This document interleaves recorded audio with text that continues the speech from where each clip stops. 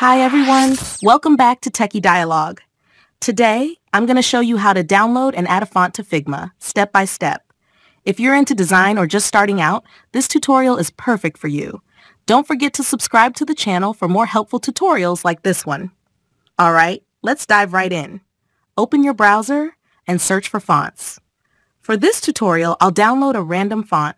Once you've found the font you like, download it to your computer. Now, locate the downloaded font file. Most font files come in a compressed format, like a zip folder. Right-click on the zip file and select Extract to create a new folder with the font files inside.